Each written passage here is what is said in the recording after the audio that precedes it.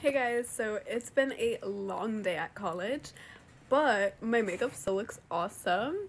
I did it at like close to 8 a.m. and now it's 6 p.m. So it lasted quite a bit, like 10 hours or so, I will say. So that's nice. But I will say the Rare Beauty blush sort of like it came off on the side because like I just rubbed it off on the side, so I had to reapply because it comes off like during the day and stuff. But other than that, I think the makeup looks amazing, especially the mascara, like the L'Oreal telescopic mascara.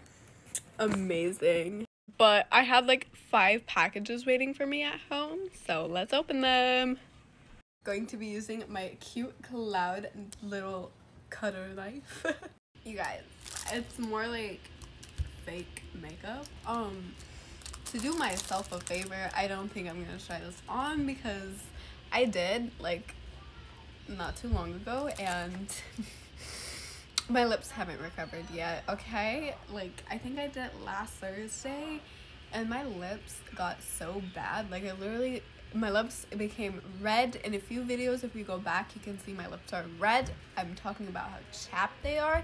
I talked in that video where I did a full face of fake makeup where it irritated me right here and here, and I ended up getting small pimples right there. So no more fake makeup for me, you guys.